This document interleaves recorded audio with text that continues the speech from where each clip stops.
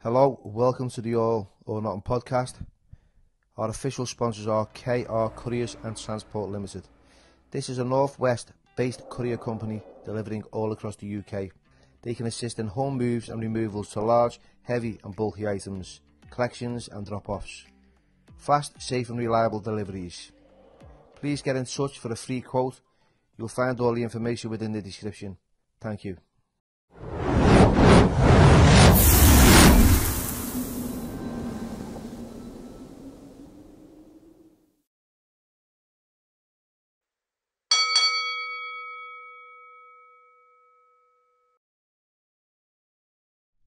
Hello everybody, welcome to the Billy Moore podcast, and today's special guest is Lee Browne. Lee, yes, Bill. Thanks for coming out. Lee, so the reason I've asked you to come on, because I know you as we were kids growing up, and you've had like a troubled background and things weren't going right for you, but you're on here to talk about your journey and what you're doing with your life today. So tell us a little bit about yourself growing up. Hectic, as you know, Bill.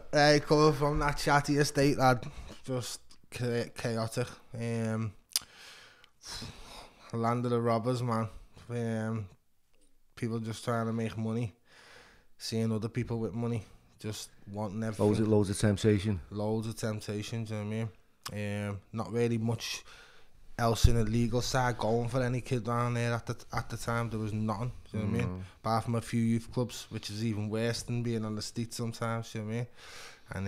And yeah, just living with me ma and my brothers. See, I knew you as I know your ma. Hello Mary, hope she's well. You know, and Marie, yeah, she's sound. So I remember what it was like for us growing up on that estate. So we lived on Chatty, which is the south end, just off up Parliament Street. It was a Pebbles Ast, remember? It was all Pebbles Ast. Yeah. I'm a little bit older than you. You were all kids. Yeah, that was a long time ago now. So what was it like for you, like in the household growing up as well? Like, you know, being with your mum, just a single parent. She had 3 boys, didn't she? Yeah, 3 lunatics. I was the black sheep in the house, definitely. What was it like for me growing up? I was the wild one. I was the one that couldn't be tamed, as you know, Bill. 2 brothers, all we've done is fight, especially me and my older brother. Yeah. But that was basically, and then the older lads were all our mates who were like doing their own thing and that, and we just wanted to be involved because there was no other roof for us to go to, do you know what I mean? And then basically, but me being the guy I was, that's why I was in children's homes and all that, you know what I mean? So, because I was so much of a rebel kind of thing, do you know what I mean? Do you think your ma struggled to cope? Yeah, definitely. Like, we had no dad. Our dad was a scumbag, and still is a scumbag today. And Thomas? Yeah, he's just chilled now. Don't you speak to him no more? Yeah, brotherly love, man. You know what I mean? Brotherly love. But me, personally, it was all me. It was no one else. It was all me.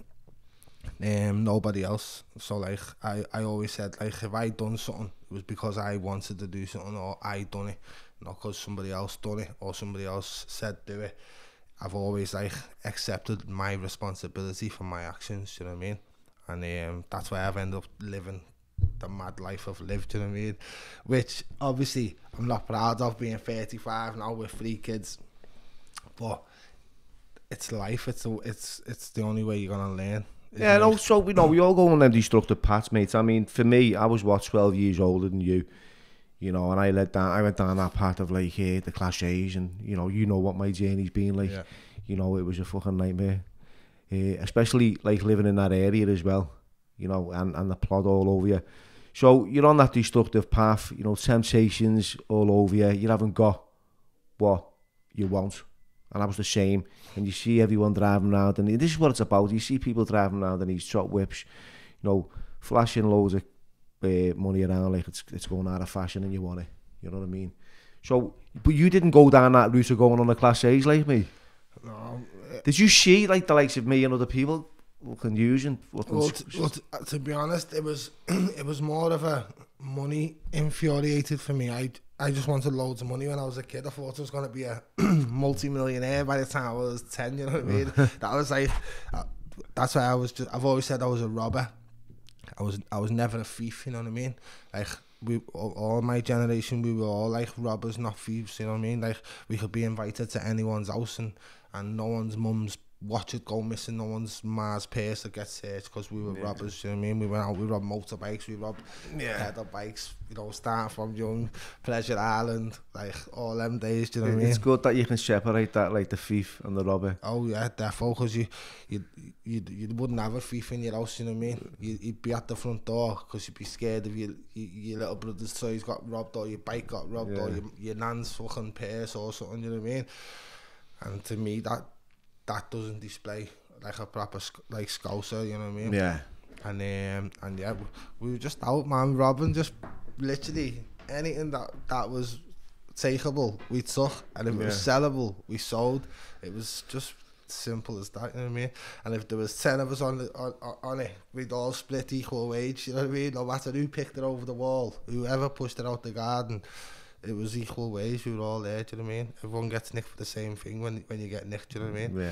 So, but yeah, growing up was crazy, man.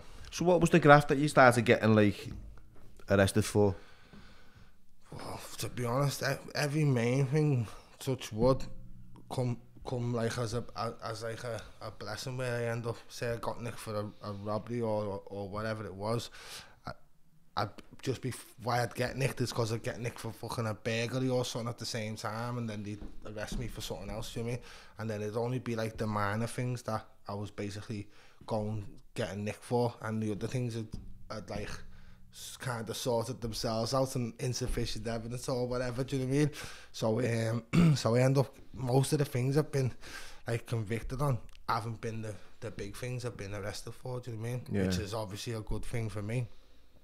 But the minor things are like burglary, fucking robbing jewellers, and you know, high valued thefts from jewellers, and just stuff like that, you know what I mean? Cars, fucking hell, been banned for 16 years, Bill, you know what I mean? I've just got a license 16 years after being banned, and 6 dangerous drivings, you know, I just had this thing I could never pull over. You know what I mean? I could be in the most legit car ever, but I just didn't have it in me to pull over, do you know what I mean? Even when they were just giving producers out, I couldn't pull over, do you know what I mean?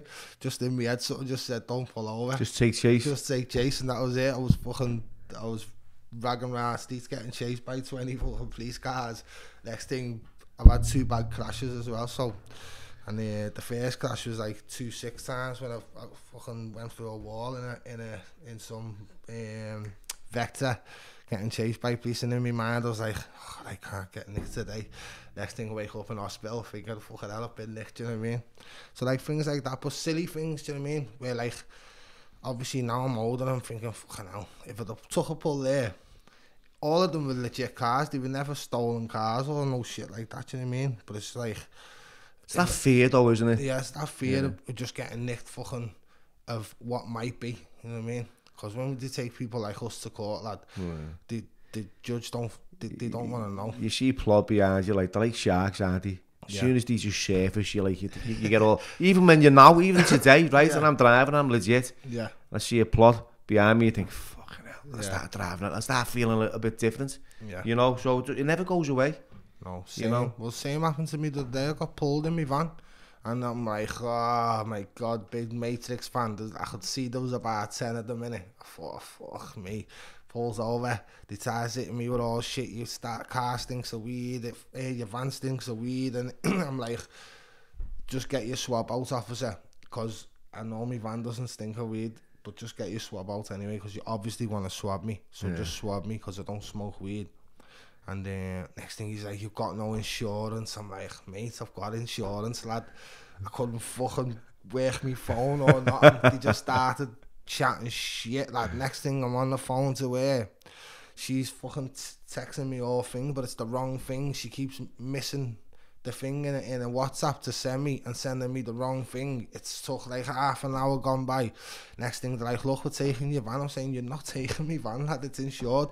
I ain't paying insurance for you dingbats to pull up and tell me I'm not insured, and then try and give me 6 points knowing that you're reading out me driving offences, but I'm showing you the fucking driving license, so that is irrelevant, you know what I mean? Yeah. And then they're saying, well, give something to your phone. I'm like, I don't need to give you me code to my phone. It's my son's phone anyway. They're like, well, we might arrest you for fucking a stolen phone. So I'm like, well, if you pulled me for a stolen phone, or if you put me for no insurance, or if you put me for weed, which is it?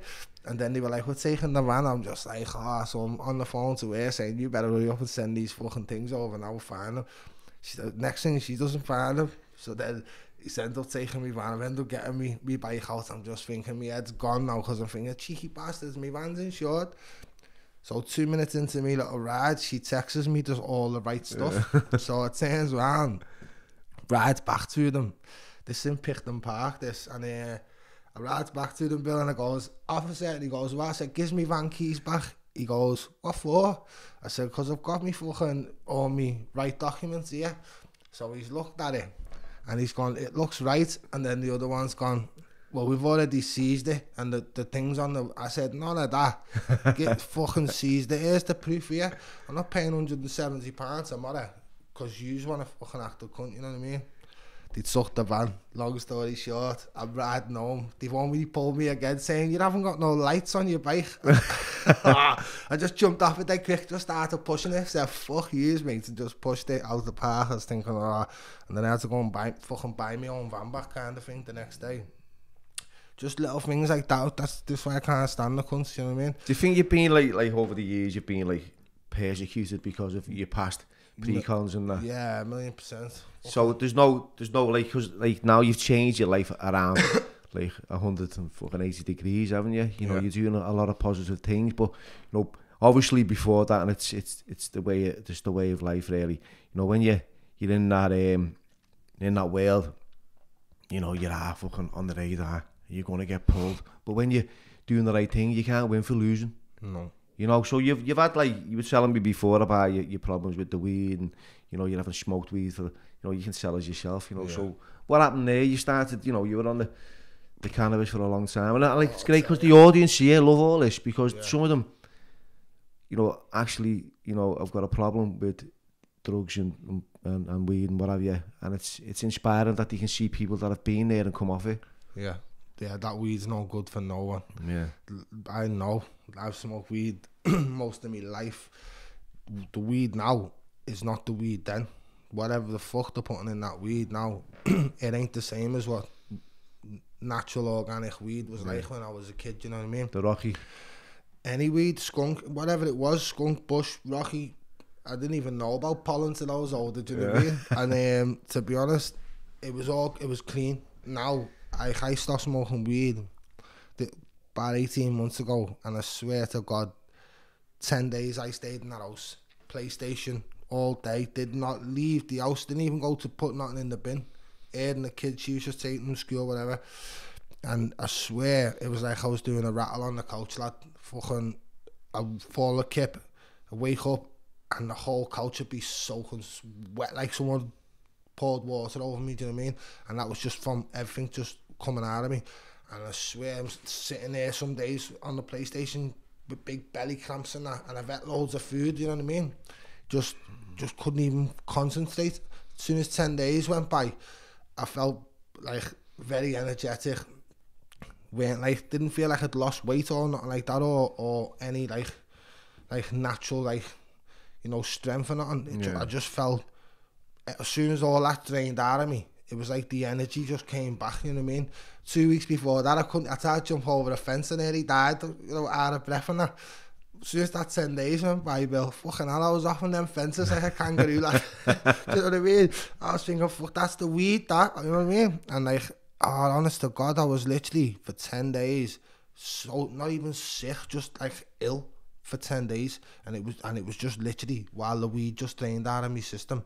And then it was like, I've never sweated so much in my life. And the reason I didn't go to bed during that 10 days is because I knew I had my girl and the baby in bed, and I knew that bed would be like a swimming pool by the time they woke up in the morning if I stayed at bed. So it was just couch. I was just living in the living room like I was on some fucking 10-day fucking corona thing, do you know what I mean?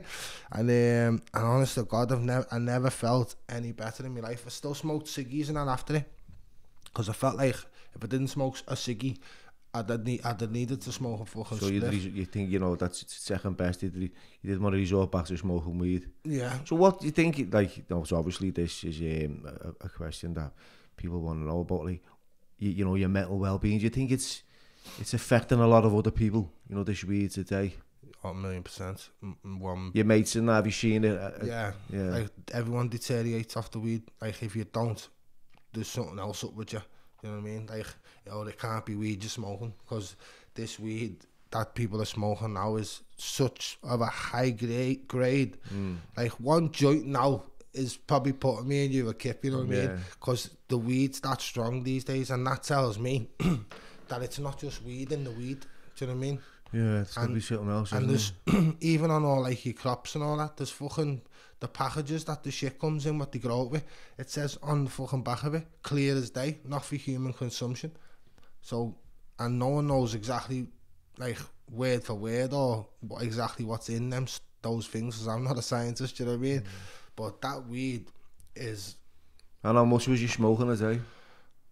Wow, so if I had to put it in joints, I probably on a bad day, you're talking like 40, 50 joints a easy. Day. I was smoking 9 spliffs. I was waking up 6 in the morning, 5 in the morning, training. I was doing pure training on the weed, and elite training, do you know what I mean? But say I'd wake up at fucking 5:30, 6 o'clock something. I'd go down, my first coffee, I wouldn't have even finished it, Bill. Honest, to serious note, I would have probably been on my fucking 3rd spliff before me coffee was finished. Yeah. By 9 o'clock, I'd had 3-4 coffees, 7 to 8, 9 joints, and I wasn't even stoned. That's like the point of where I was at. Like, I wasn't stoned. It took me till about 4 o'clock in the fucking afternoon to even feel stoned, do you know what I mean? I know exactly what you feel. Because once your tolerance goes so high through the roof for this weed, and I had it in abundance at the time, there's no level you can get to where you feel, yeah, I'm alright now, do you know what I mean? Where you just continue smoking a joint, and just like, it's like your fucking hand and your mouth are just glued to each other. Well, like cigarettes, aren't they? That's exactly. I used to go to bed, mate, and I used to make about 10 before I went to sleep, and then I'd wake up and I just smoked them. Yeah. And I like the same, mate. I never got it. I was just getting through the day. That was it. You know, there was no feeling, but I knew when I didn't have it, I was anxious. You know, I was frustrated. You know, I was a bit angry and a bit intolerant. Yeah, definitely. You know, so abundance. How did that come about? Well, I'll tell you what. That weed, like, I'd never smoke a joint again in my life, Bill. That's how confident I am that I'd never have weed again in my life. But in abundance, like I said, I was a robber, man. I was out, active, you know. Houses smelling everywhere, Bill. You know what I mean? Crops. Yeah, well, obviously, I can only like talk for me. I can't like mention anyone else, you know what I mean? Because I couldn't incriminate anyone. But obviously, them crap houses, man, they're everywhere, kinda. And if you smell one, you better take it, because someone else will. Yeah. You know what I mean? But that was the life I was living at the time. Like, if it's there, I'll go and get it, do you know what I mean? Yeah. I've always found myself in a situation where I know that I'm only one side of the law, you know what I mean? Like, I could never be 2 sides, that's it. I've chose my side, I've fucking done my time in jail. Yeah. But I'm out, I've got 3 kids. Yeah, obviously I don't want to go back ever, but I know what side I'm on, you know what I mean? And so for me, if there's something there for me, then in my opinion, I can get it, do you know what I mean? Because I'm entitled to. It's a jungle out there, innit? So it's a dog-eat-dog world. You know, it's not like mother care. You're not going to turn up and someone's going to, you know, call the police because you've robbed their crop. You know, I've seen that happen all my life, you know. It's well, you know what though? Some of these bastards do phone the fucking police when you rob the crop. Honest to God, Bill. Honest to God, there's some fucking bastards out there they'd know you were in the crop and they'd phone plod. Yeah. You know what I mean? Rather than having the balls to come and fucking face you in their own crop, they'd rather phone plod and get you nicked. Do you know what I mean? I'm fucking and then lose two birds in one stone kind of thing. Do you know what I mean? But for me, it's like if there's a crop there, it's fair play, mate, fair game. Like if I've got a crop, if I don't have crops, but if I was to have a crop, I know that some of the fucking you've got to protect it, haven't you? Exactly. And no one would give a fuck if they were robbing my crop if it was my crop. So why in hell am I gonna give a fuck if it's yours? I can't rob people's crops and they've come back 2 days later saying you robbed me crop. I'm like, right. Well, I didn't know it was your crop at the time, so now I still don't give a fuck that it's your crop, do you know what I mean? Because it's my crop, you know what I mean? And that was it. So all my weed I was smoking was for free at one point, you know what I mean? But yeah, like them, I'm done on it. All that like crime and all that for me now. No, it's not a, it's a dangerous lifestyle, isn't it? Because like look, we're going back, right? We're from the South End, which is the Soxtiff area, and you know, back in the day when I was growing up, there was, you know, kids out there that we know, I'm not mentioning any names, but were like sellotaping irons to people's feet and everything to, you know, or just fucking robbing them that way, just going out and robbing grafters, big time. Defo. You know, Frenchie was a big one on that, weren't he? Yeah. You know, even he's got a big mouth though. Yeah. You know what I mean? I only know him through olders and being older. You never met him, no? Met him a few times, yeah. Obviously got nothing against him, you know what I mean? Fucking he do. I had murder with him, with his family once. Yeah. Well, me personally, those people aren't of any interest to me because of the way they are, do you know what I mean? And I'm not that way inclined. And like I said before, I am from these streets, and I'll always say I'm still here. Do you know what I mean? I'm not multi-millionaire off my head. I'm not fucking pretending to be a big bad boy gangster or nothing like that. Do you know what I mean? What I am is someone who doesn't like fucking anyone with authority. You know what I mean? And to me, displays like he's authority. You know what I mean? So yeah, that's it. So let's talk about see, like the consequences as well, which is important, right? Because we can talk about that lifestyle where, you know, we're smoking green and we're grafting and it's coming on top, and then we're getting nicked all the time. So the consequences for you when you're going to jail, what was it like? You know, taken away from your family and you know, your mum and your nan, you know, and everyone else. Yeah, definitely. My nan was a big part of me life. Wow, she was bossed. Your nan, right? She's a Mary, legend. fucking legend. I love your nan. Yeah. I couldn't and she's missed. You know, she sadly passed away. Yeah, rest in peace, Mary. Yeah. But your nan was like, she had you all on lockdown as well. Yeah, as kids. She was the glue of the family, man. She was, yeah. Fucking hell, she's the only reason everyone came round. Fucking most people don't come no more, do you know what I mean? Now that my nan's gone. And obviously, but that was the main house in the family, you know what I mean? And she was defo the glue. Obviously, we were all bastards with my nan, we were bastards with everyone. But like, my nan had this way with everyone, do you know what I mean? You know her, she fucking, she'd tell you, she fucking swear at you, she bounced a pan off your head if you were fucking stepping out of line, you know what I mean? But my nan deaf, you could annoy me nan all fucking week and she'd hate you. But you know what? If a plug come to the door, fucking anyone, she'd have your back in a heartbeat like that. She'd lie through the teeth for you, do you know what I mean? And then the fucking police raided the house and nicked me, pure blood. I swear, I couldn't even say what I'd done the night before, but I'd done crazy shit to get home and get away from them the night before. And then fucking gets home about 7 in the morning. I thought, I can't be asked going to man. I'll go to my nan's because I had the key. Falls a kip on the bed. I fucking swear, Bill, I fell in swamps and everything. I swear, I was soaking wet. I was so tired, I was stoned. I fucking had cuts all over me from bushes and thorns and that slices on my face, you know, just desperately trying to get away from them. Then the next morning, goes a kid, runs the bath in my nan's, thought, yeah, I'll get a bath now. And then I went, oh, I'll die if I get in that bath because of all the sores and the cuts on me. So I've lied down on the bed. I've put this plastic sheet on the thing. I've lied on the bed just to relax me back because I hurt myself. And I must have just conked out. Next thing I've woke up to about 30 police around the bed. I'm thinking, no, how have they got me? It was something totally different anyway. So, long story short, he brings me downstairs. So I start realising I've got like fucking 3.5 grand in the cupboard there and 2.5 grand in this box.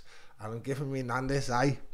and she goes, grabs her waist as if to say, I've already got it. And I just burst out laughing. And the busy said, what are you laughing for? I said, only if you knew, officer. And just in my head, I'm just thinking, oh, my nan's a fucking scouser, you know. And she had the fucking nearly $6,000 all stuffed down her knickers, and now she's fucking 80, you know what I mean?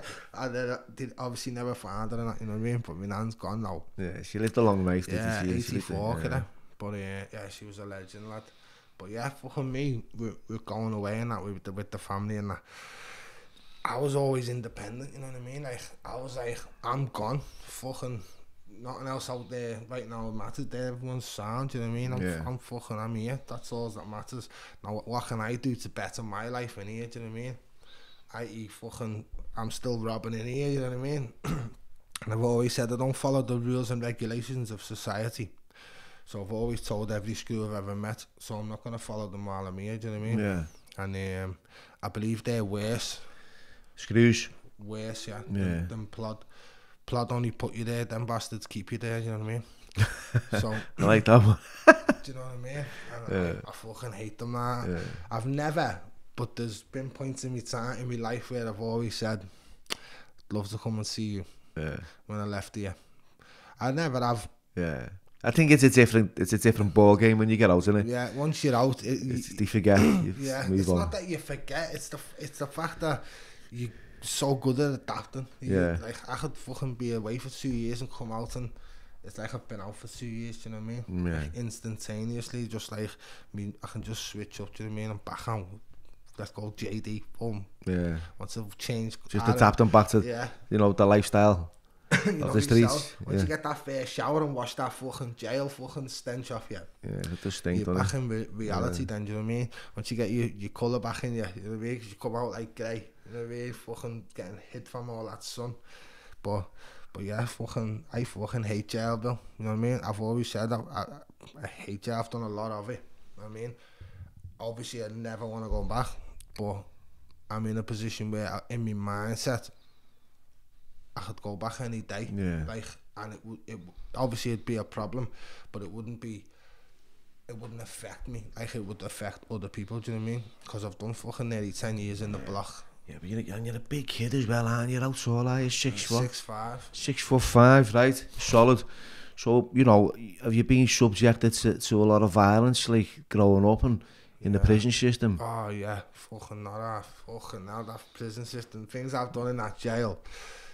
From when I was a kid, people trying to bully me, fucking. Because you were small as a kid. No, I was tallish, but I've always said to myself, but you shut up. Want to be like fucking Jean-Claude Van Damme when I was a kid. I always wanted to be some big sick kickboxer. Do you know what I mean? So I've always been good with me kicks and that.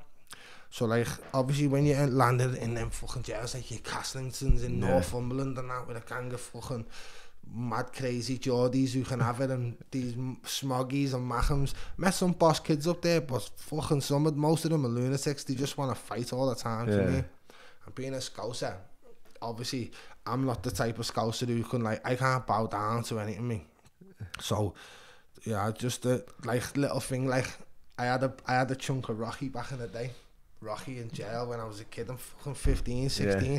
What about, if I had to go back in memory and think what it was the size of about Oz, maybe 3/4 of a Oz of Rocky. That's a lot for a 15, 16-year-old to have, do you know what I mean? Especially in jail. Yeah, in jail, do you know what I mean? So then I've got this kid, won't ever mention his name. He's come to my door, he's gone, something Scouse, and I don't know what they called Rocky or the joint, but he said something in a diff, but like meaning bring me fucking some spliff out or whatever after at social. I'm like, I haven't got none. He's like, I just give some kid 2 joints for 2 pouches of Turner's tobacco. That's what they sold there, yeah. And he goes, you've just blah blah blah. And I'm like, look, just keep it down. And he goes, if you don't, blah blah blah. So I'm like, I'm thinking this cunt's a big cunt. Yeah. So he's fucking. I've come out, I'll give you something, just don't tell no one. So I've acted like a shitbag behind my door. So then I thought, he's getting it in, Bill. You know what I mean? I'm not playing games in this fucking jail. I'd been on about fucking 8 wings already for the same type of shit, you know what I mean? So anyway, I thought, yeah, looked at me pillar, thought that pillar case is coming with me. Wrapped it, balls there. Walked out on social, first on social, put fucking 5 pool balls in my pillowcase, swiveled it so it was dead sight, put it back like down my waist, and I've hid behind this fucking sign. Said, this cunt's not gonna wake up today. And fucking just seen his little fucking Lacoste trainees coming down the stairs at the gap of the stairs. Just walked behind them, boy. I sailed them into the next light year, lad. Honest to God. I ended up fucking in the block for about 8 months for it. They couldn't prove, you know, they proved it. And then said, oh, because the kids, I said, they fucking whacked me with something, do you know what I mean? And then, anyway, lad, from then, when they put me back on the wing in that Cassington, it was just war. Because they all hated me in there. I was the scouser who had the fucking chunk of Rocky. Yeah. I didn't even smoke weed, you know what I mean, at the time. It was just, when you break a little joint off, you get a fucking backy or shower gels or food, whatever. And it was the start of me like hustling in jail kind of thing, do you know what I mean? It was like the first thing I ever had in fucking jail when I was 15 or something. It was like fucking getting a bar of gold, to be honest, you know what I mean?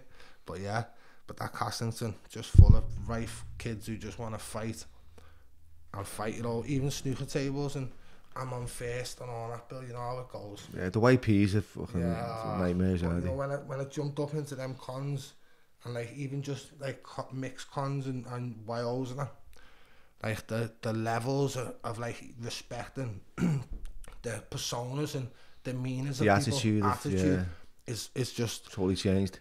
Miles away, do you know what I mean? Like YP's are like a million miles an hour, aren't they? Life just goes dead fast in there. Yeah, fucking you know, and then it's just dead relaxed in the cons. It's a bit more easier. In the cons, it's like there could be 30 people on the fucking table tennis waiting for a go.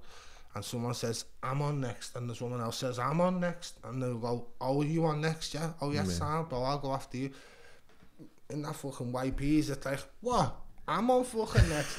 Next thing, they're pulling 5 of the mates down saying, he said he's on before me. And then you're like, fucking hell. You'll have a go for it. Lad. And then in your mind, you're thinking, was I on next? I'm sure I was on next. Start second guessing. Yeah, next thing, you're fucking having 10 fights because you were on next, do you know what I mean? These fucking greedy bastards just want to jump the queue, you know what I mean? And just little immature, juvenile, delinquent shit like that is like, obviously it makes you. It couldn't break me because I was too mentally strong for that shit, you know what I mean? Like, I was down with whatever they were down with, you know what I mean? The whole 9 yards. If he hit me with a bat, I was hitting him with 2 bats, do you know what I mean? Or at least trying to, do you know what I mean? Pool balls over your head, everything, all that. So you've always been game, haven't you? Yeah. But that's set you off on a journey of like, see where we're coming to now. We've gone through this, and we've gone through this arc of like, you know, drugs, violence, prisons, growing up in a, you know, in a difficult like environments. So you've had it tough, right? Now you've got a family, you've got a couple of kids. You know, you had a ride with the weed, so you've stopped taking that. You know, you don't drink no more, you don't take drugs no more. You've gone legit with everything you can think of. Your license, you know, you're not banned, right? You had like this. I was really proud to say that, you know, you won your first BKB bare knuckle boxing fight in where was it, Newcastle? Newcastle, yeah. Brilliant, right? Rooting for you, seeing the guy you were up against the foot. I seen you the week before, and you were telling me you were smoking bifters outside. I thought, fucking hell, Lee. Yeah. You know, I think, is this kid insane? But you were drinking water. Yeah. You were out. All the lads were out, and you were out there. You were just drinking water. Yeah. Which was positive on it was a positive thing. But so, what started you off on that career of like bare knuckle boxing?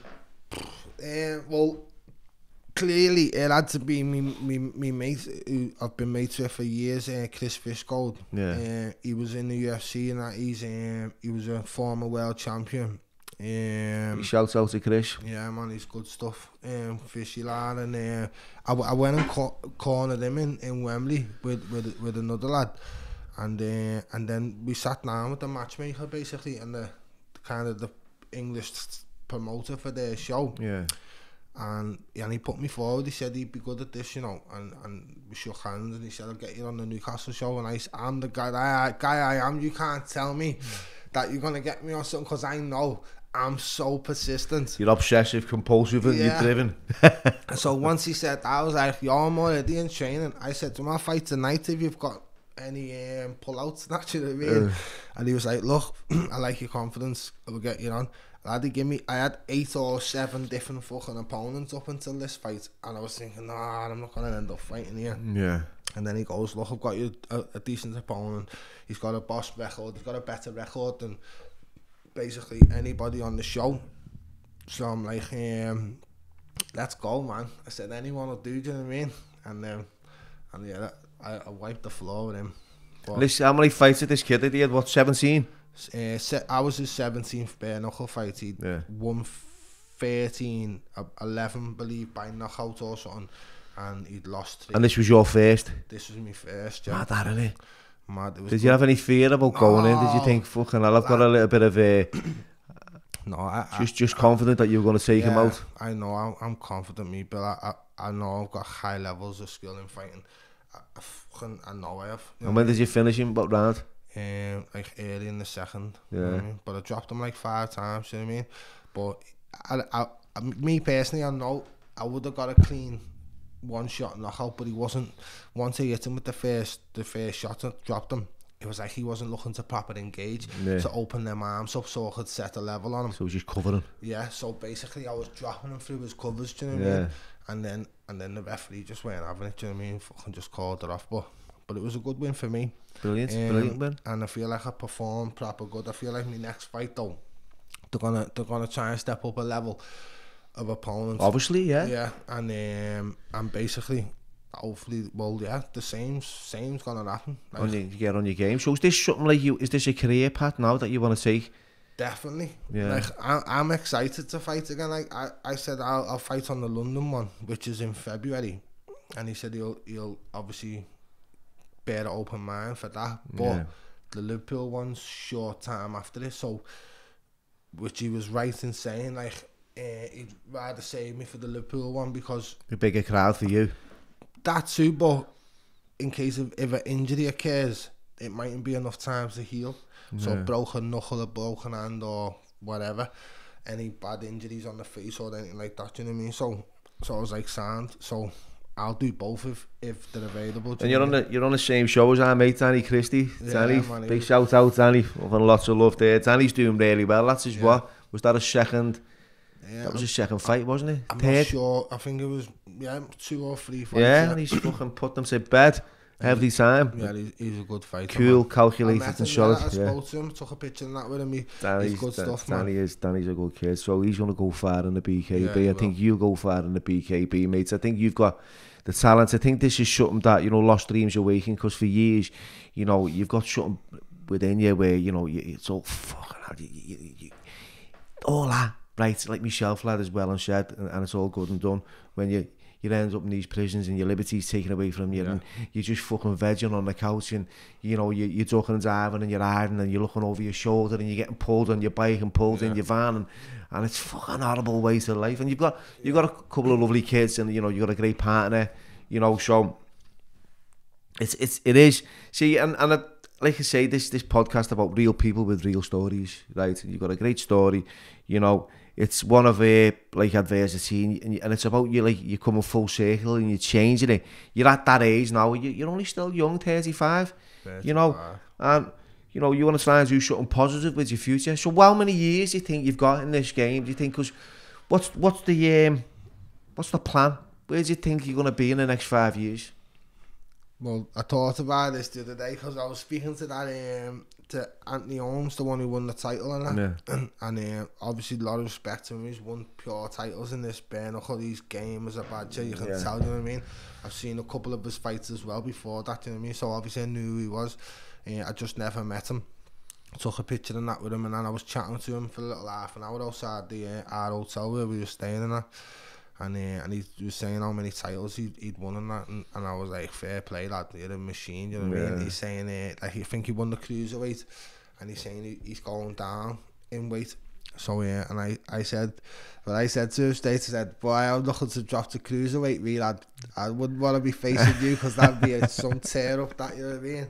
And he messaged me, I messaged on Instagram saying, well done and that, you know what I mean? Some amazing achievements. So you're a heavyweight, aren't you? Heavyweight, yeah. So, but I'm a fast heavyweight lad. I'm 16 stone, I was 17 stone like 14 weeks ago, do you know what I mean? Yeah. So I was meant to be fighting at cruiserweight, 90 kg. So I was 95 kg nine weeks ago because I come down weight to go to there. And then I was trying to sustain 90 kg towards me last 3 weeks, 4 weeks. Yeah. But then he said go back up to 100 kg. But I was already more or less going to 90 kg.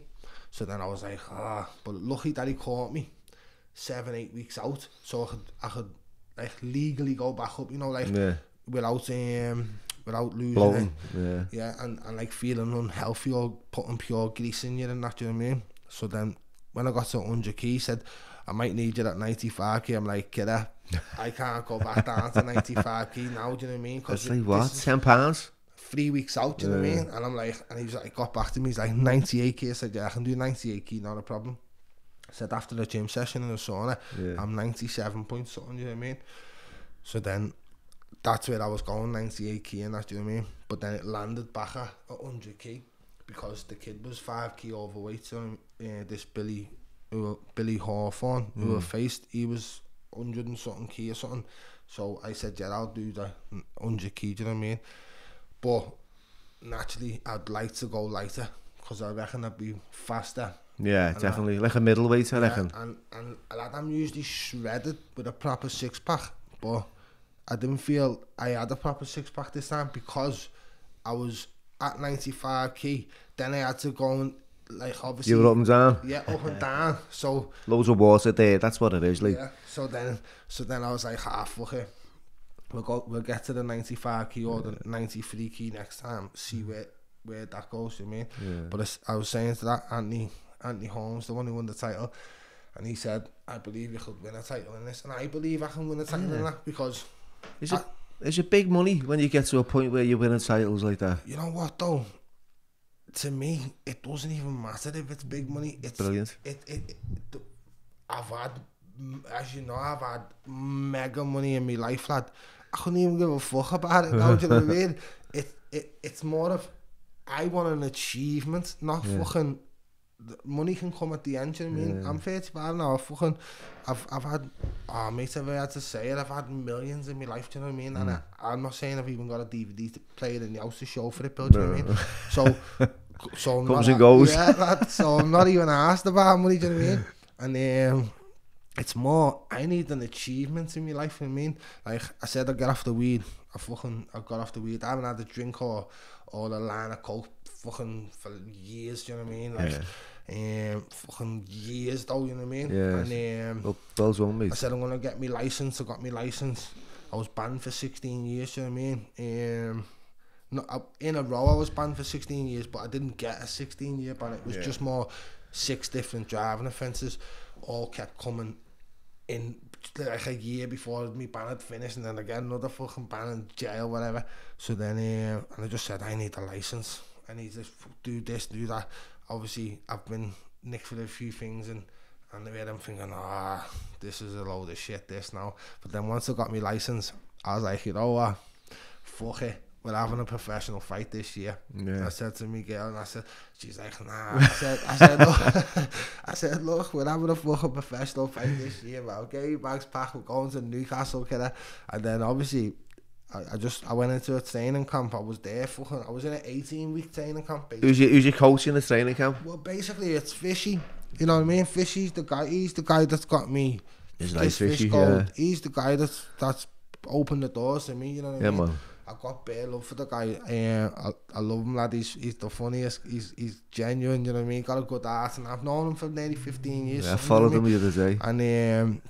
And basically, I'm always in the gym with him, or I'm always in the gym anyway. Yeah. I don't really need to be there with Fishy. I go there on my own because I know everybody in there. Do you know what I mean? We've all been in the same gym for years, in Dean Garnett's gym, so it's a good atmosphere. It's probably the best gym in the Aspire? city. Aspire, yeah. It's the best gym in the city. You walk in any other gym, they're a gang of snarling bastards. They are. You go in here. I know, I've interviewed teenies. People want to help you, man. It's like they're there for you. You ask a question, they'll answer it. You know what I mean? Without any smart remarks. And like the good people in there. Do you know what I mean? It's loads of boys, girls, unisex in the gym. It's boys, girls, kids, getting on with each adults, other. Yeah. everybody helping each other. Do you know what I mean? Like Yeah. our kids love the gym. You know what I mean?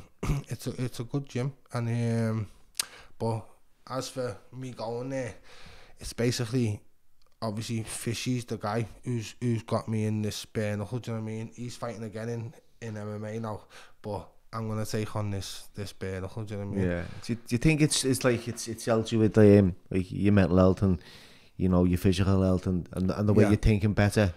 Best drug in the world is gym.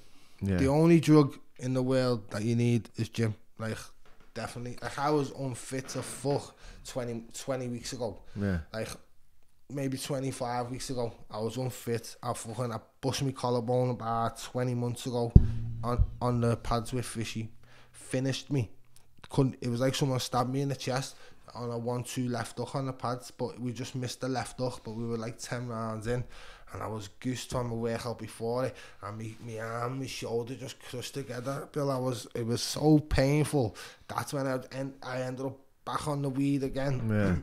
And then a few months after being on the weed, I thought, fuck this weed. I'm fucking no more weed for me. And then I had another baby, my daughter. How old is she now? Yeah, she's 1 now. Wow. Fucking flying everywhere, screaming dad everywhere. But yeah, lad. And so two sons who were built like barbarians. And then me angel. Wow. Yeah, I swear. So, but yeah, lad. Now Congratulations as well. nice one, Bill. Yeah. But 3 kids now. Like, I've always said, cause my dad was a fucking bum, scruffy bastard, can't stand him, ate the bones of him, Bill. That's me honest opinion.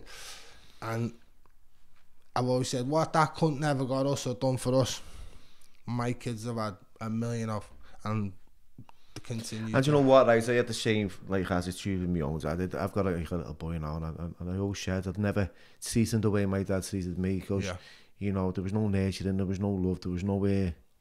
He was, there's loads of rejection and abandonment. So that, right, and I believe that's contributed, right, to who you were, who you became, right. If you had I don't know, maybe not, but like, if you were surrounded, because your mum was great, I knew your ma really well, and I knew she'd done the best she could, and your nan and everyone else. But if you had that like father figure, that hero in your life, right, for me as well, if I was surrounded by that love and understanding, and had positive opportunities, then maybe I'd have been down a different path. But for me, I was a nightmare, and that's the contributing factor that led to who I became. And then as I grew older, like yourself, I've learned to make choices myself and understand and reflect and go, okay, I need to change. I don't want to live that life. I don't want to be looking over my shoulder all the time. I don't want to be sitting in fucking cells all my life, because one day we're all going to be dead, and that's it. So really loved what you've had to say, Lee, right? And I always say this at the end of a podcast, right? What would you say, right, to a little bit of wisdom here, what would you say to a young Lee Browne, right, coming through the doors of life? If you've seen you now, because I know what I'm picturing you now in my head, like fucking bombing up and down chassis, like with your Thomas, right, just fucking throwing bricks at everyone, right? Like, what would you say to a young Lee Browne, right, coming through the doors of life now, if you had the chance? What I'd say to a young me, wow, fucking hell. What I wouldn't say to a young me right now, do you know what I mean? Fucking hell. There wouldn't be a book long enough to write on me, that. But what I'd say to me, fucking hell, I would, like, if I was a father figure in my life when I was a kid, I'd have been like, this kid has got proper talent, like fighting talent. I used to love fighting, as you know, Bill. Yeah, I could have been I could have been world class at like kickboxing or something. Do you know what I mean? So if my dad weren't such a bum when I was a kid and grabbed me and just dragged me into them fucking gyms or into Alfie's fucking Unity or wherever it be, fucking, even if it was table tennis or basketball, whatever, even for anything, like, I reckon I would have been far better off than what not as in like rich or not, like I mean just better off in life, you know what I mean? And to say something to me when I was a kid, I'd say, fucking little bastard, stay in the house, don't fucking go out at 3 in the morning robbing back of police stations for motorbikes. Fucking stay away from all them, or keep them all away from you, because you're the fucking worst one in them. But yeah, lad, it'd be hard to say just one thing to someone like me when they were a kid, because smacking someone like me when we were kids was all you could do, because we were that much of rebels, and we'd listen or we'd hear it, but we wouldn't be, I couldn't spell till I was fucking 15, you know what I mean? I couldn't read. Me fucking 5-year-old now is reading books, lad, and he's 5, and I'm looking at him like, I can't even help you with your own work, and me 11-year-old's own work's fucking tough, lad, and I'm like, what? I didn't even do me sats, lad, you know what I mean? This fucking 11-year-old's bringing homework back and doing all, asking me all crazy shit, lad. But I literally couldn't spell my second name until I was 15, 14, end of 14, 15. Me little lad can spell his name, my name, the baby's name, fucking, like, honest to God. So excel, he's had some, do you know what I mean? And education there, hasn't he? We were daft, like, we were smart, street smart, we were smart in loads of different aspects of life. But when it comes to fucking homework and maths and English and academically, like academically, we were brain dead, you know what I mean? Like, we really was, you know what I mean? We couldn't fucking even read the street signs out to see which way we were going home, do you know what I mean? It was just more like a sat nav in the head, we went this way, you know what I mean?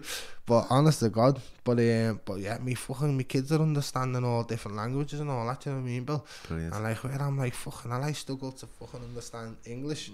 And this 5-year-old is telling me all bad shit that I don't even know, you know what I mean? I'm like, oh, I can't do his own way. But yeah, but it took for me to go to jail to get a proper education. Like, I'm a boss drawer, do you know what I mean? Like, I didn't know I could be a boss drawer until I went to jail, do you know what I mean? And I picked a pencil up in an art class, and then she said, draw a portrait to yourself. This when I was like 13 or 14 or some shit like that. And I thought a portrait of myself without a mirror. And I swear I drawed one. And you know, when I looked at it, it weren't me. But as a 14-year-old, it was me. It was not far off. And even she was like, I never forget it, lad. She was like, that's really good, you know what I mean? But even where, like, I was so insecure, but I was like, fuck me, man, that is really good, you know what I mean? And it was all in colour, it was proper, and I was like, fuck me, that looks like me, that, you know, but I drawed it, and I couldn't figure out how the fuck I drawed it, you know what I mean? But I sat there for fucking 2 hours drawing it, and then when I went back to my little room, and that little dorm thing was in a secure, you know, I kept thinking about this picture. I was thinking, what, I've just drawn that picture, it proper looked like me and that, you know what I mean?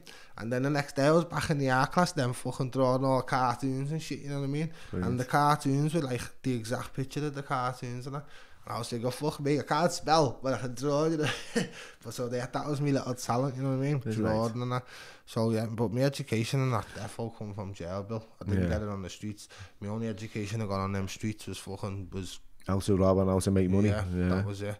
But when it comes to like being smart and intellectual, it was all from sitting in them fucking boring ass classrooms in them fucking boring ass jails with a gang of fucking criminals that you just met today, do you know what I mean? I'm probably gonna fight tomorrow, do you know what I mean? So yeah, but it was a good learning curve. Been all around the country. Every jail you can imagine in England. And you don't want to go back? Definitely don't want to go back, Bill. There's screws out there who in prison systems I swore on the Holy Bible that I was going to come and get them for the things they done when I was in jail, and just like the stitch ups and visits and just pad searches and, you know, like loads of bitter resentment. Yeah, like getting twisted up after fighting some dickhead from like wherever he was from. Nothing to do with a prison officer. Fair play, they'd have to step in. But you're getting twisted up and they're giving it all that stop resisting, your fucking arms touching your ears. Do you know what I mean? And you're like, this cunt's really got it in for me, do you know what I mean? And like just little things like that. Like I used to have this little thing I used to say. I'd come down, like say, wherever it was, just, it could be any screw. Just one that I didn't like. Obviously, there's some you meet that you think, fucking hell, I'd buy him a fucking pint, you know what I mean? But the ones I hated, and I really hated some of them, Bill. I'd like make a show of them, like in like an open environment. Yeah. So like, if I felt like they disrespected me, I'd just out of the ordinary. Say for instance, this couple of times, but this one time it comes down, there's this bitch, man. She's come outside my door. She's chatting fucking stinks of weed on this wing, Mr. Browne. I'm like, I'm going to fucking have a word with everyone else then if it stinks on the wing, because my pad's only one part of the wing, do you know what I mean? So next thing, I comes out myself, I goes, fucking hell, car park outside here, innit? And then when I've gone in the surgery, she was on the bar in front of the governor though, you know, the ones that you don't want them to go out in front of, like fucking say it in front of the fucking SO or whatever, and the governor's there, you know that you could be going block in the morning and shit. Oh, here he is now, the parcel man and that. So I'm like, I said, on a scale of 1 to 10, how good at your job are you? She goes, who, me? Oh, I'm a 19, me. I said, out of 10? She went, yeah, I'm a 19. I said, well, that's good, because I need a fucking shit. Go and get me a bog roll, bitch. And I swear, the old fucking gaff was in. Even the governor was killed over laughing, do you know what I mean? Yeah. But like just something random off the top of the head. I said, because I need a shit and I need a bog roll. So go and get me a bog roll, because that's what you're meant to do. And then 10 minutes later, she fucking brought a bog roll to me, pad me were just in stitches. I thought, yeah, but she hated me, do you know what I mean? And her husband. But yeah, one of them, when you do something like that to one of them, and the husband's like part of the 18, the little twist up thing. Was that in Lee? No, this is in fucking Risley, this one. But I think they were dating Maddox, was it? I don't even know. I don't even know. I don't even want to say the bastard's name in case fucking she gets hit by a fucking bus tomorrow and they blame me. But yeah, but loads of things like that, do you know what I mean? Like, there's been loads of situations like that where I've terrorised fucking his wife or her husband, and the other one's been part of the twist up. Next thing, the fucking HM Power Rangers are coming in my pad and fucking twisted you up. I'm running, hanging off fucking screws heads, grabbing me fucking me weed and me just fucking doing all crazy shit, lad. Next thing, I'm in the block for weeks. But like I said, I've been all over this prison system, Bill. I've put fucking that more screws on the back than I could imagine, lad, you know what I mean? That fucking one prison that I ate, always ate it. I've been there like 3 times, I don't know how, but they've accepted me again twice. It's that fucking Walton, lad. Yeah. I ate it in there, Bill. Oh, mate, screws in there. Yeah. I couldn't, I'm trying to change defo, but I could not tell you what had happened if I bumped into someone from there. I don't know, because the situations that have happened in there, it brings back so much anger, and I'm a loose cannon. I'm that guy who can't count to 10. I don't anger management. Yeah. And I had a psychologist, this Dr. Mina, assigned to me when I was younger, and she used to do this drawing of a bomb, and then do like a fuse coming off it with all colours, and like obviously it'd be like from white to red explosion, do you know what I mean? Like a count to 10 type of thing. But lad, I never ever got to 10, you know what I mean? Me fucking bomb would explode before that. And that feel, that's what I'd be like if I bumped in. That's the only gaff that I feel that could. Still got resentments with. I hate them in there. Like they're just wrong, man. They're just bad.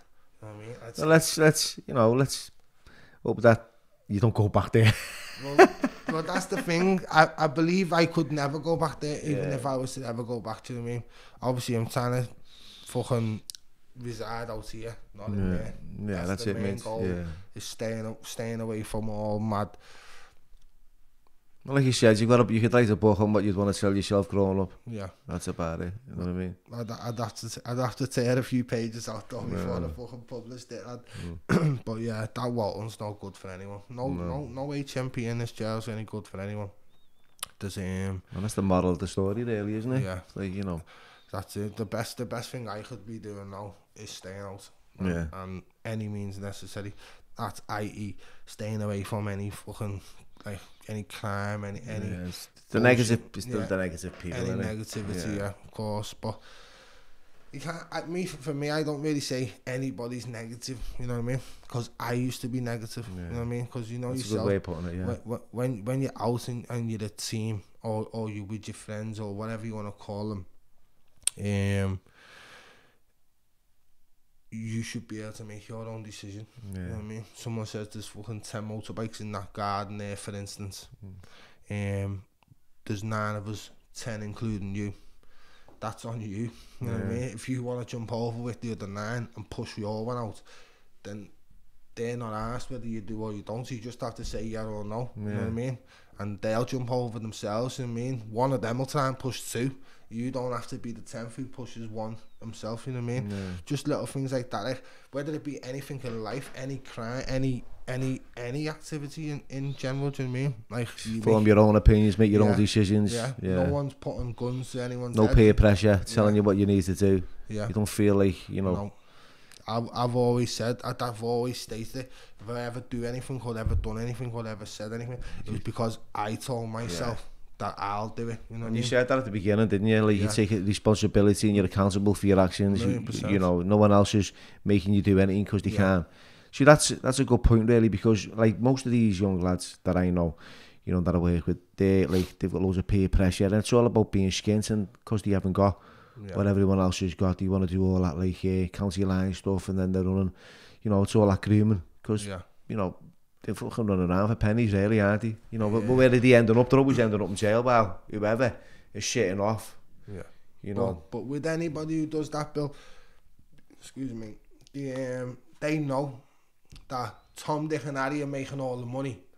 You're making Tom, Dick and Harry all the money.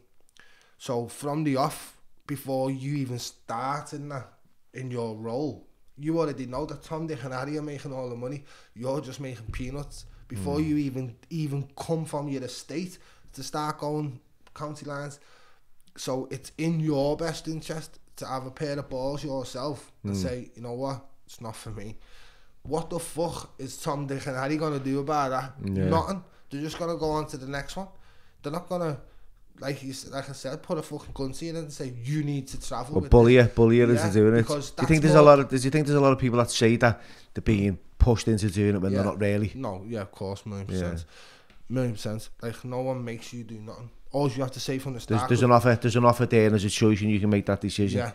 There's money if you want it. Then it's down to you if you want the temptation of it all, and then you can make that decision. So plainly, you know, this is where we're at. We're trying to make people see, like, there's 2 different paths. If you take that, you're going to end up down there. But if you go to the gym, get in the ring, maybe do a little bit of football, whatever's your cup of tea, then your life might not be fucking jails, institutions, and fucking dead. You know what I mean?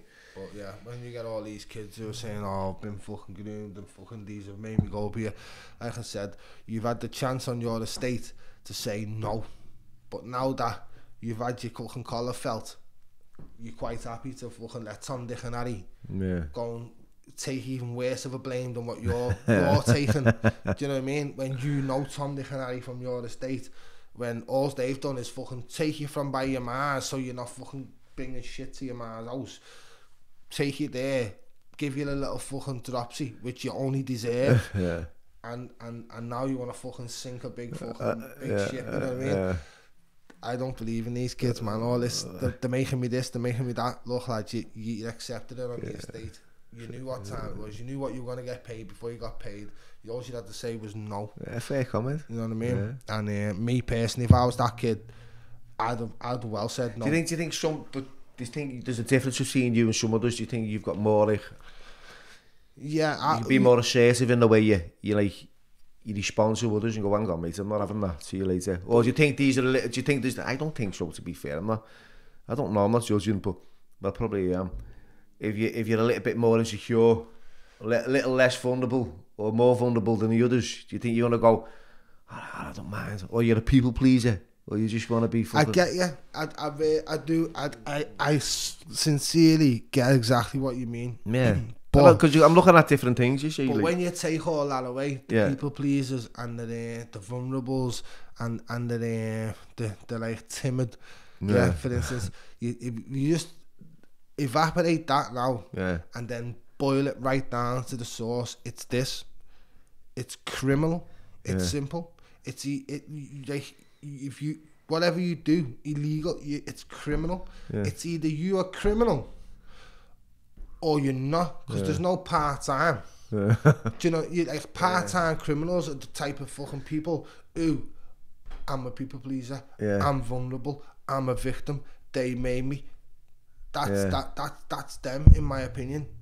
Fucking extreme criminals, people who are brought up on the estates, fucking with all the lads been out on the grass, jumping gardens, whatever. You know what I mean? Like like I know. Like if I get nicked, I know. Like I say nothing. Especially if it incriminates somebody else, do you know what I mean? It's fine if I'm just only gonna incriminate myself. That's it. There's no grassing. But there's no snitching. Yeah. Like there's no that you can't. Sweet grassing, still grassing. You can't tell on your mate because you want a better sentence than him. Doesn't work like that. Yeah. I said at the start, I'm only one side. That someone asked me a question about that the other week, lately. Maybe you can clarify for me. What does sweet grassing define that? Let's put it this way. This is exactly what I believe. Well, I know fucking sweet grassing is. Yeah. It's basically the same fucking thing. Like whatever, you can dilute it how you want, but I always say sweet grassing is still grassing. So, for instance, you're in jail. Yeah. And you tell someone. And I've told someone something, and I said, look, don't tell, blah blah. Yeah. And they go and tell, blah blah. So the motive is you're telling him because you know he's going to tell him. Yeah. That's sweet grassing. Sweet grassing. Even if it's not to the screw or to whatever, it doesn't matter. It's always someone else, but you're opening that mouth and you're sharing it's like information. Exactly. Yeah. You're sweet grassing because now you've just told him, and He's worst gonna tell case him, scenario, he could go and tell them. Yeah. Do you know what I mean? No one gives a fuck that you've told him. Yeah. It's the fact that he could go and tell them, and them is who you don't want to really know. You know what I mean? So that's... And that's sweet grassing, but sweet grassing still grassing, because sweet grassing telling him, he goes and grasses to him. It's fucking the same fucking line. So there's a code, isn't he? We all know that, isn't it? There's And definitely the criminal a code. fraternity. I mean, outside, when you're living in a legit life, you know, people don't need to like get involved in all that. Oh, he's a grass, he's a sweet grass, or he's a snitch, because it's a different fucking world. You know what I mean? No one's going to prison. No one's got a co-accused. No one's sitting in a cell with someone. It's about... There's two worlds. There's that, you know, the criminal world where you all know you shouldn't do what you're doing, and then there's this world where, you know, you all live legit and you can all blow each other up for fucking not turning up fucking early for work or coming in late. Look, I've always said, if you're a fully legit person with no connections to the criminal world, to the criminal world, I've always said, then it's your God-given right to go and phone the police on somebody, because you haven't had that, you haven't got that protection or backup where you could phone fucking 10 of your mates and say, lad, there's fucking 3 fucking mass cunts in the back garden here. Do you know what I mean? Yeah, that's your God-given right. You're a fully legit law-abiding citizen. That's your right to phone police and go to fucking court and get people jail or whatever. Not saying that it's what you should do. That's your right, because you're a legit person who's never done a crime in your life, and you believe in, I ain't got Jack the Ripper to phone on the end of the line. You know what I mean? It's fucking 999. But for me, nah, the fucking that ain't happening. You know what I mean? And I always say, anyone that does, like, who know if they're fucking miles away from me. Do you know what I mean? And you can't be a fucking a career criminal and then justify fucking, oh, I'm getting 15 years fucking. Oh, I'm going away. I got 3 fucking kids in the house, kid. I tell you right now, I'm doing 30 years in jail right today. Because I ain't saying shit, kid. You know what I'm saying? I could swear that on me 3 kids right now, Bill. And I would never want to leave them. Do you know what I mean? Yeah. But I know that I've been with my girl now 15 years, now 13 plus years. I've always said it. I said, look, man, fuck, my door went in today and they nicked me from 10 years ago and said, look, 3 kids there. I'd be like, yeah, she's got them, man. Don't worry about that. You know what I mean? It's sad today, of course. No one wants to say it, but bro, my kids would be fucking. And it's a big shout out to the missus as well, because it's been solid for that time, man. I met her a few times. She's lovely. Lad, she's good stuff, man. She's she, I don't know how the fuck she put up. I fucking don't know how you put up with you. I don't fucking know how you put up with yourself sometimes. People say, how the fuck have you coped with him? I said, well, you know when people say, take him with a pinch of salt, and they're like, yeah. I said, well, she's got to shovel the salt with me, lad. Honest to God. But you know what? I couldn't have had 3 kids to anyone else. That would have well done. Would have like I couldn't have made them without her, and she couldn't have made them without me. Do you know what I mean? Yeah. And it's like yin and yang, man. Fucking yes and no. It's like we collided together. Yeah, two opposites of honest to flat, God. don't they? But my kids are funny, man. They're just fucking fighters. I see them, yeah. They just want to fight, Bill. I got shot, you know. I'm separating them every weekend, lad. Fucking the 1 minute they're laughing playing PlayStation, next minute they're hanging off each other's necks and that. Do you know what I mean? And the baby's just sucking the dummy and flooding and thinking, what have I got here? It's just a loving family, eh? Yeah. Well, with that, Lee, right, we'll come right to the end, mate. And it's been a pleasure chatting with you, honest to God. And thanks for coming on, right? Yeah, man, nice one, Take care. Ta, mate.